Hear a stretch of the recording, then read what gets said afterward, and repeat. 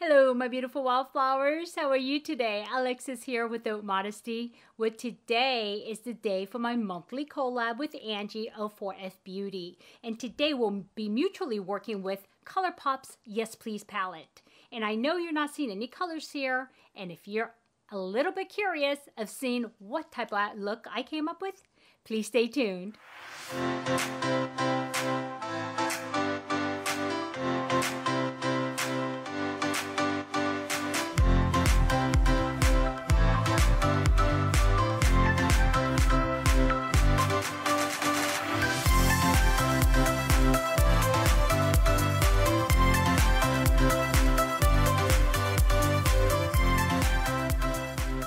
Okay, are you guys ready, my beautiful wildflowers? Well, this is episode 4 of my monthly collab with the beautiful Angie from 4F Beauty. If you can recall, the first one was with the Anastasia Beverly Hills Amorisi palette. The second one was with Nars Cosmetics, and that was the Celestial Storm. And the third one was with Viseart, the Libertine palette, and this is now the 4th one. This is the 4th episode, so it's been 4 months. It feels like we just started this just a few days ago. Anyway, today we are going to be working with the Yes palette by Colourpop. And so you guys know I do enjoy Colourpop, and this is one of the ones that Angie and I both have, so we decided to do that. And this was a great idea that Angie came up with, which is to do a monthly collab using palettes that are retro, things that we might have already in our possession, but we don't really get a chance to use. And so, you know, we don't both own the same complete collection, so I mean, we just pick and choose from what each of us have, and most of the time, I mean, it's ones that I haven't even used yet, or one that I had forgotten about, okay? And so this gives me a great opportunity to use these palettes, and the only rules are that we use just this palette for the eye look. Of course, we can use mascaras and eyeliners, anything else, but only the palette for the eyeshadow would be this one, the chosen one. And I want to go ahead and give you a look at this, and I really love this color story, and it's a very flexible color story that I am comfortable with, and most of the time I'm not comfortable with a lot of the bright colors, but there's nothing that says we have to do bright color look, but just the look to kind of introduce to you what the palette can do. And like I said, this is Yes Please by Colourpop, and so this is what I'll be using. And to give you a little bit of a history here, well, I'll talk about the history a little bit, not really a history, but I guess about Angie and her channel. But since, you know, I'm gonna go into this, look, let's get started and we can be kind of chatty, but you guys know I don't do very well with talk and work, so I'm gonna go ahead and do my best. And so I have my mirror set up over here so I can see, and of course my 10 times magnification doesn't help me with all my lines, but that's okay. Anyway, before we get started, to give you how I prepped, my face is a little bit shiny because I did do mask just now. And then what I did was I put on my SPF 42, and that is by, what did I, oh, it's a tinted one actually, and it's by Dermatology. Okay, that's my favorite one. And let me get it for you just to show you. Okay, it's this company here, okay? This is the actual cleanser, but this is the company the sunscreen is, just to let you know what I'm using today. And it does kind of, it hasn't settled yet in my skin. Once it settles, it will absorb and it will not be shiny like this, but yeah, so just give you a hint. And also, as usual, I am using my Brow Wiz and Medium Ash by Anastasia. And to really prime my eyelids today, I'm using my primer by Mario, and I really love this. I think, you know, I mean, I have tons of primers, but this is the one I go back to. As you notice, I probably will hit pan with this soon, and even though you can't tell, but this powder that I set my primer with is actually got a little divot in here, and this is the color that I usually use for the winter times. Today I have this color because it is the closest actually to my skin tone in the summer. Okay, so that's why I love the flexibility of this. So yeah, that's that. But let's get started. Like I said, I love the color story, and what I like about this one, unlike a lot of the newer palettes by Colourpop, is there's no glitter, because I really don't like a palette with the glitter and the mattes and everything mixed in, because it just gets messy. But this one is nice. It has a nice metallic, and so let's see what I can do with it. And so let's get started. And what I'm going to do first is I'm going to take my Sonia G brush, okay, Sonia G fluffy brush, and I will actually give it a nice highlight. And we're going to go with Changes, which is this peachy color here, okay? And I'm going to put this all over except for my right immediately under my eyelid. And that's pretty much what I do. And so, yeah. And unfortunately, this palette does not have a mirror. So let me just quickly grab a mirror. Alrighty. Sorry about that. I should have probably had this all together. But for some reason or other, I thought there was a mirror in this one. But I'd be wrong. That's okay. When it's not the first time, it won't be the last. So like I said, I'm going to go ahead and put this all over to kind of give it an evenness to my eyelids, a shade. Even though I do have the primer, I like to actually get a base color set. And this is not necessarily my transition color, although it could be, but it's a little light for transition because it is very similar to my skin tone, okay? And you guys know when I do this, I go directly from pan to eyelid, and I don't tap off the excess. Sometimes I have to, depending on how much pigments there are, but yeah. And in this case, it's actually my base priming color. I'm not going to do that. Okay. So anyway, let me tell you a little bit about Angie's channel. Her channel is mostly education, and she goes very close up on all of her looks, and she records it in real time. She doesn't edit out any of the portions of it like I will be doing to cut some time, because she does step by step, and she does very different looks from time to time, and she also has many collaboratives with other people that is very interesting, and I really enjoy watching. And also, she goes very close up so you can see the details of it for those of you who are new. So please check out her channel, and her link will be below. And I'll also link all of the other videos that I did with her prior so you can see the other ones in case you missed it. Okay, next I will take my smaller, more focused round brush by Sonia G, and I will go into the color Spoiled for my creases. Oh wow, this is very pigmented. As you know, Colourpop is pretty pigmented, and but the good thing about it is that you can blend it out pretty easy. And I'm just gonna go ahead and blend it into the crease, and I'm gonna go a little bit above like I did the right hand side. Okay, next what I want to do is I'm gonna go ahead and dust off this fluffy brush that I use for my foundation, and I'm using a color switch, and just go ahead and I swirl that around there so I can use it again because I have only a limited number of Sonia G brushes. Okay, and also I'm going to go into this Mischief, and I'm going to go ahead and use this like kind of like on top of transition, okay? And so that way it lights. I don't do yellow, so I'm going to go ahead and see what that will look like. So anyway.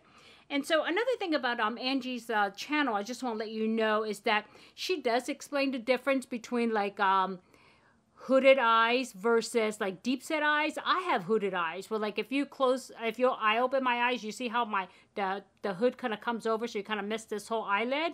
Whereas Angie has more of a deep set eyes, and so yeah, and she teaches the techniques for those things as well.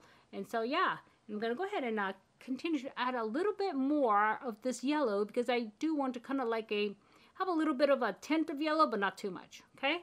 And so I'm holding the brush way back so that way it's light hand and not heavy hand. And that's one thing that I learned with time, is that if I held it here, it focuses a lot of color because it's a lot more strong and you press down harder. But if you hold it at the end, it kind of like swipes it. And so I'm just swiping a little bit of this Mischief color to give it a hint of yellow. Okay.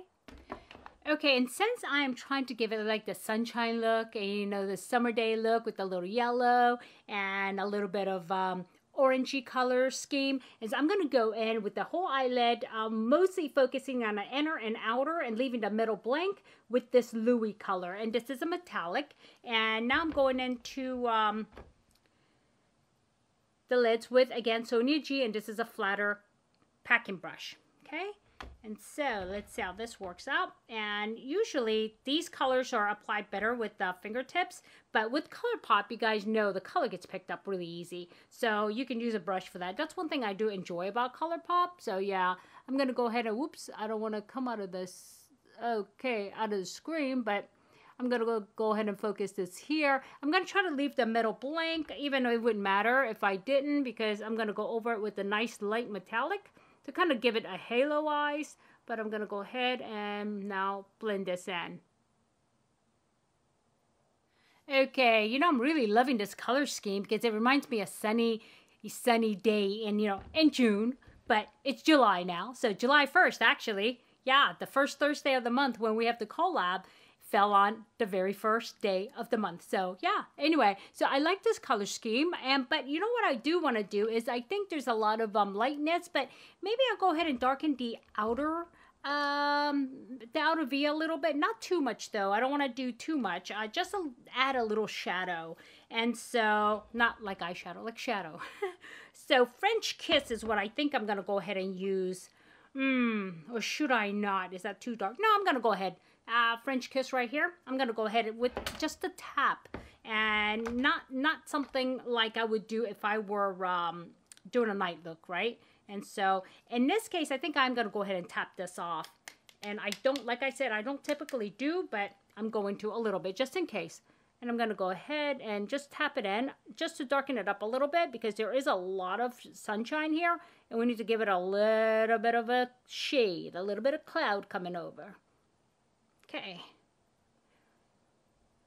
And another thing I love about Colourpop is the fact that you can layer it. You know, you can go from light to thicker, darker, or whatever, and then build it up. But the thing is, you do have the potential with this type of shadow, especially Colourpop, to overdo it at first strike, so, or stroke, I should say.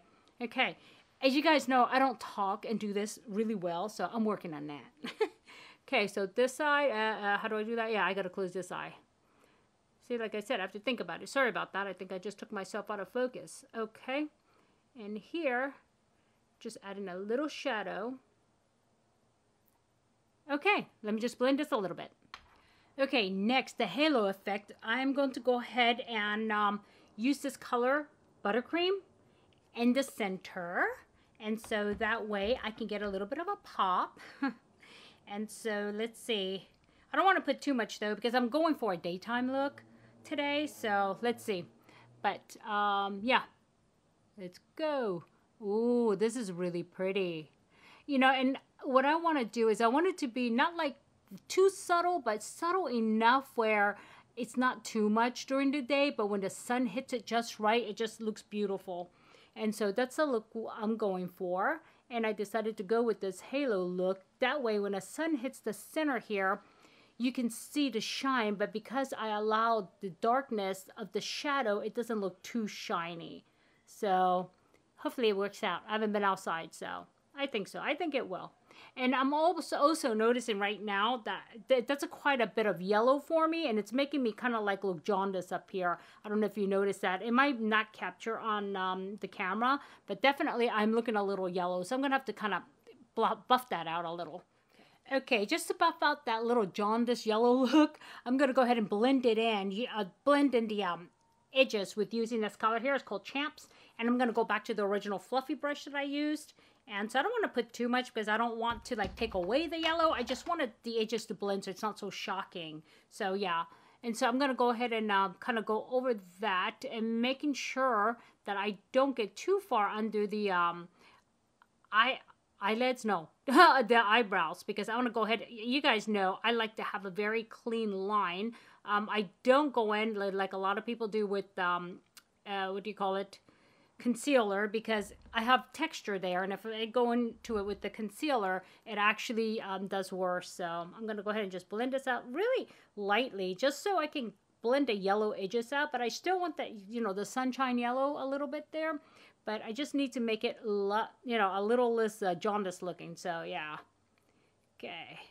Okay, lastly, I'm going to be using this flat packing brush or under the brow brush, whatever it is. It's by Sonia G. Also, I used just her brushes today to see what difference it really makes. And it does make a difference of how it will blend, you know, the brushes. And so I've been trying different brushes to see what works good with which colors.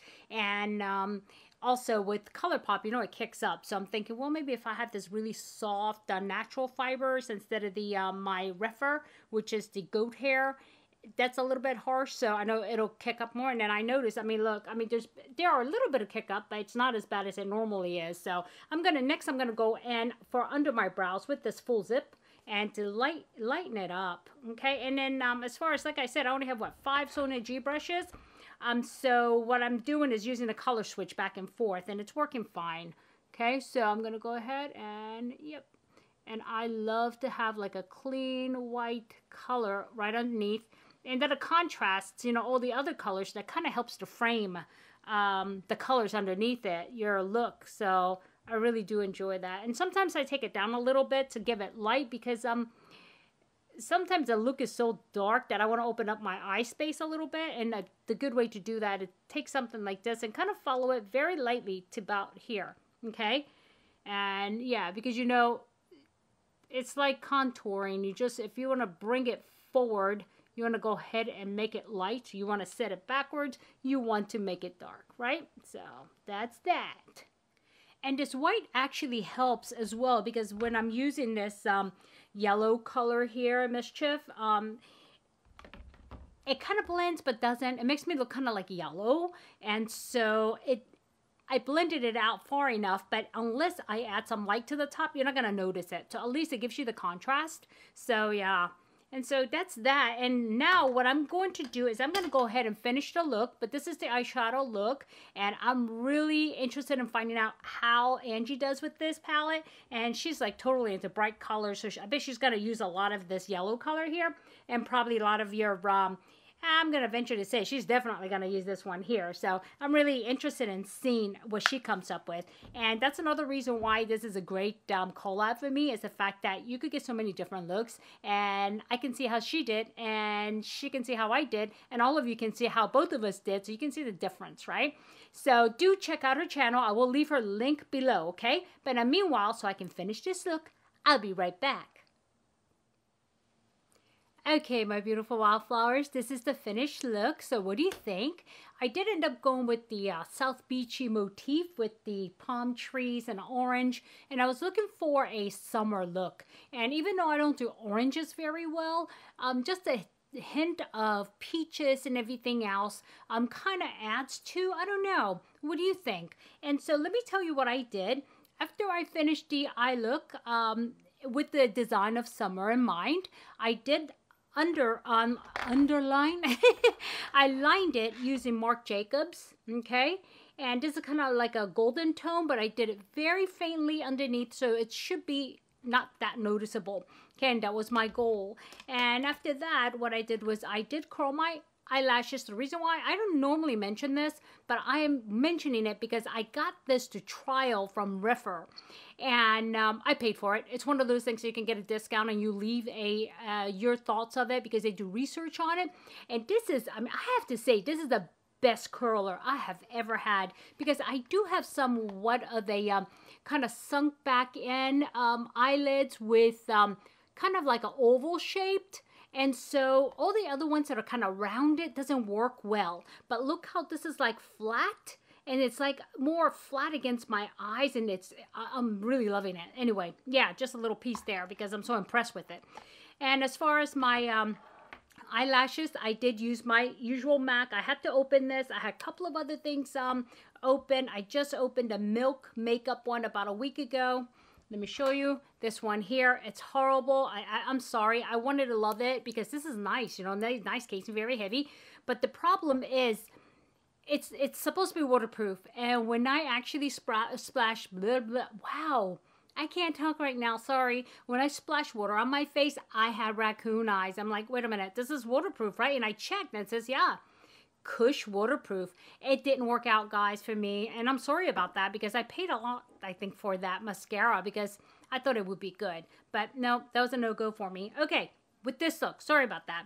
I did bronze my face, and I did so because I wanted to really get that vibe of summer, getting a suntan and everything else. And so I did go in initially with my Hoola, this color here. And I did do the top here and then also some edges here. But as far as my cheek goes, because this color, as you notice, is a little bit on a brown side, I wanted more of a sunshine, kind of like just came out of the sun look. And in order for me to get that look, I needed to have something a little bit more in the orange tone, but I don't like orange, that orange tone, okay, that goes that way. So what I did was I used my Guerlain or Guerlain, however you say it. And this is terracotta, and you notice this has got a little bit more of an undertone of orange than the other one does, which has got like a gray undertone. And so I did use that actually for right in here and also across my nose to give me that I just been in a sun look. And as far as my blush, I'm really losing words here, guys. And it's not even like late afternoon yet. Not even my nap time. Anyway, I did go into this and I try to focus on this orange, this light orange here, because again, I wanted to give that sunshine. We're in the summer and I'm in South Beach vibe, okay? And so that's what I used. And as far as my highlighter, what I did use this time is the miniature one here by, what is it, Becca? Yes, Becca Beauty. And I use this one here, try to give that vibe, but I don't know why, but this is really heavy. And it kind of left a little line there that I didn't like, so I had to really buff that out.